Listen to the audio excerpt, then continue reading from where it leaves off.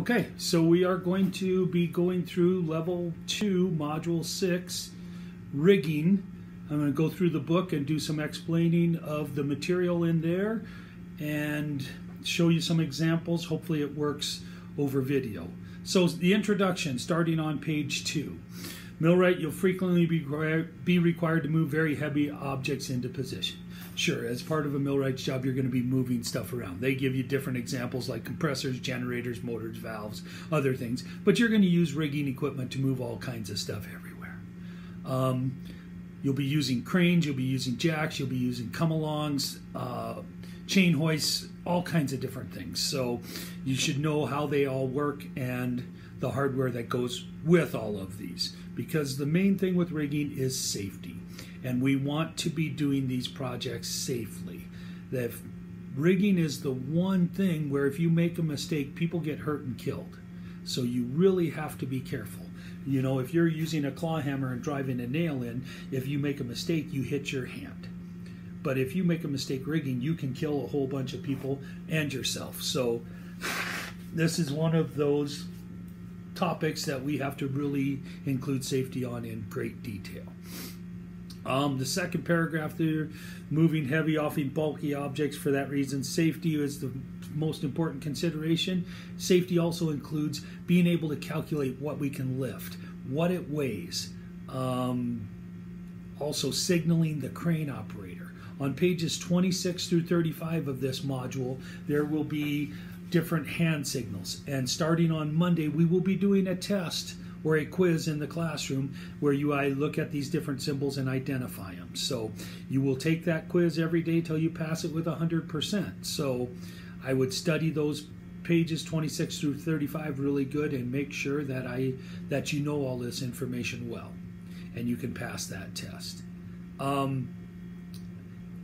Again, you have to know the right equipment and the capacity for everything. That's why we figure the weight. That's why we look at the capacity of the slings, all of the different hardware, all of that good stuff.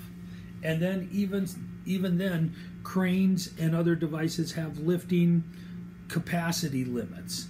For example, in our overhead chain hoist or overhead crane in the shop, anywhere there we can lift 5 tons. But when we get out into a mobile application, we extend the boom out or we raise or lower the boom. It changes how much we can lift. And we'll get into that a lot more later, but you got to be able to figure out what your capacity is when you have the boom extended to this point or the boom angle lowered down to this point. And we'll go through lifting charts. That'll be part of the performance eval also, and read and interpret a lifting chart. So we'll do that later on in this module. Again, this is designed to give you basic instruction. Section 2 gets into rigging hardware. They're going to talk about equalizer beams, spreader beams, eye bolts, hooks, shackles, turnbuckles, all these different things. So we're going to start with hooks. They talked about it in the core rigging some. Here's an example of a rigging hook, a straight eye hook. This is going to attach to a shackle. Could attach to a sling, could attach to whatever. The other end is going to be attached to whatever lifting device that we're talking about.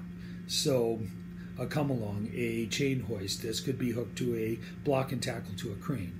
So what we need to talk about here that we didn't talk about so much in the core curriculum stuff was where do we load the hook?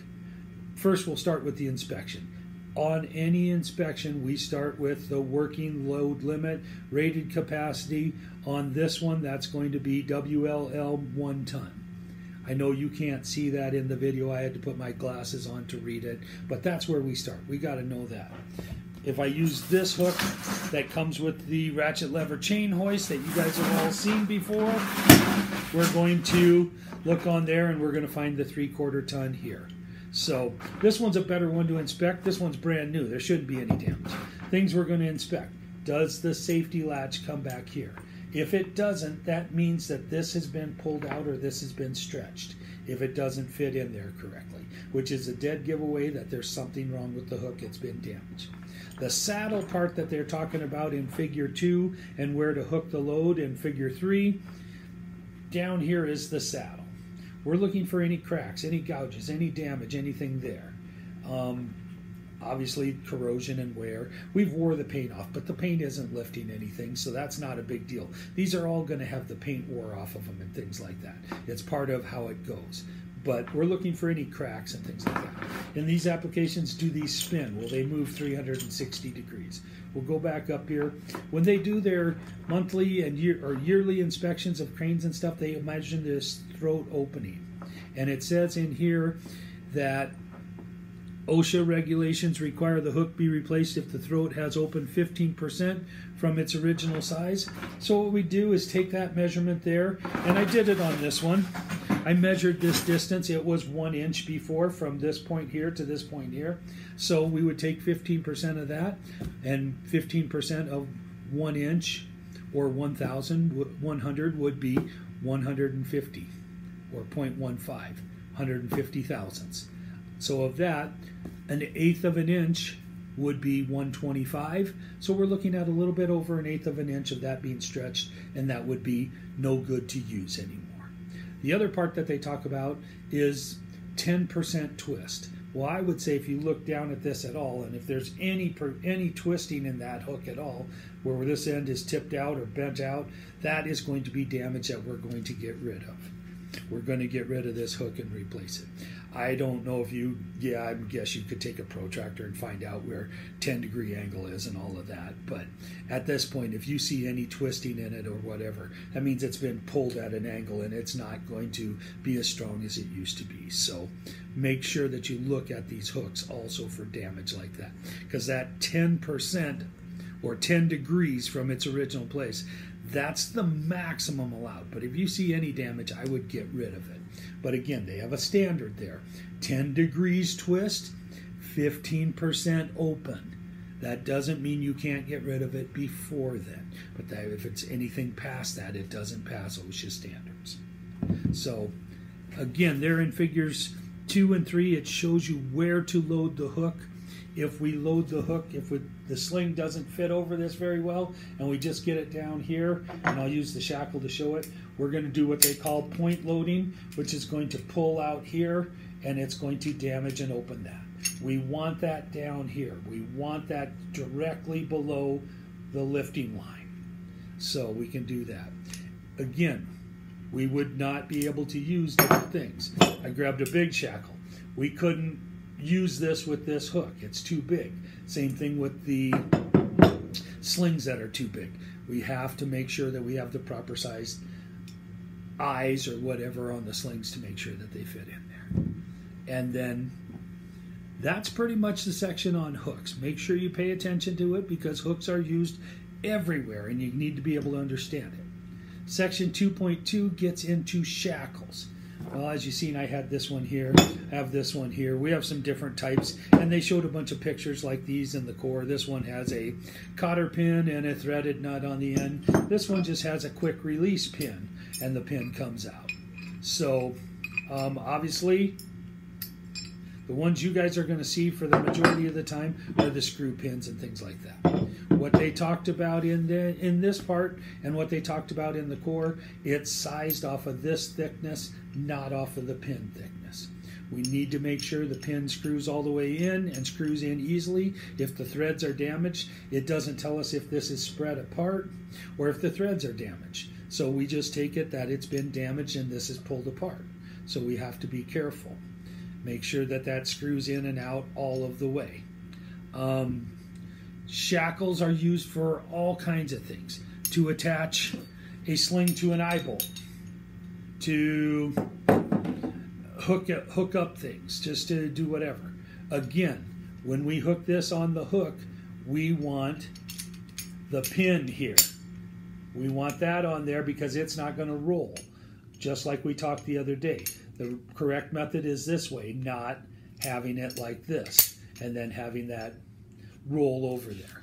On page 4, it shows some pictures of, in figure 5, of the hook hooked up and how it can roll the pin and do things like that. So pay attention to those pictures as you read through the module.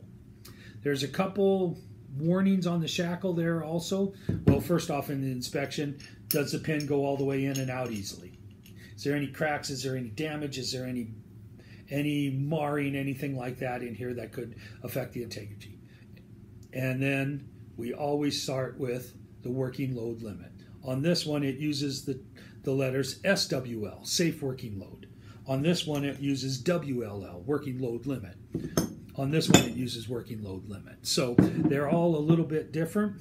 Make sure you find that rated capacity or working load limit. And then shackles that are stretched or that have crowns or pins wore more than 10% should be reported and removed from service.